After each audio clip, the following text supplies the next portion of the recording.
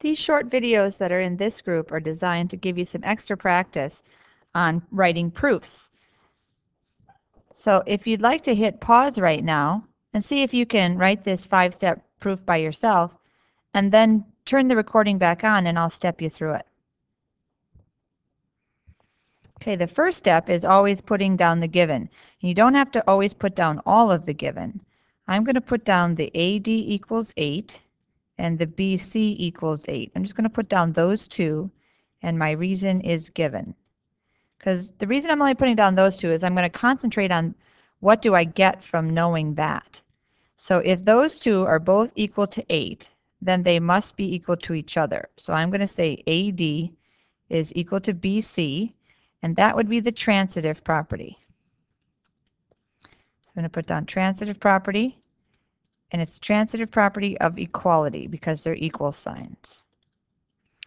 Now, if they're equal to each other, if the distance from A to D is equal to the distance from B to C, then those segments must be congruent to each other.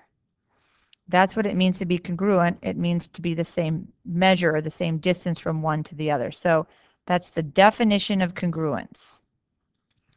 Now I'm going to add in the other given that I had left off from before, because now comes the time in a proof when I'm going to use it. And if you had put it up a higher in step 2, that's perfectly fine. Some of these proofs can be in different orders than I've written and still be right. So if you take a look at what you have AD congruent to BC. You also have BC congruent to CD. Both AD and CD are congruent to BC. They're congruent to the same segment. So they must be congruent to each other. So AD is congruent to CD. And once again, we use the transitive property, only this time, you'll notice it's not of equality. It's the transitive property of congruence. Hope you got that one.